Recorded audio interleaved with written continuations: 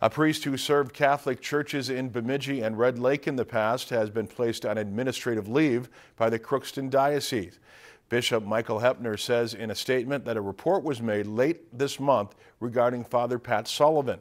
Hepner says the report involved a boundary issue with Sullivan, and the issue was non-sexual and non-criminal in nature.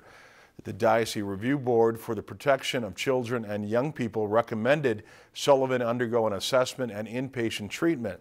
Sullivan has been a priest since 1982 and has served in several communities. He was a priest in Bemidji in the mid to late 80s. If you enjoyed this segment of Lakeland News, please consider making a tax-deductible contribution to Lakeland PBS.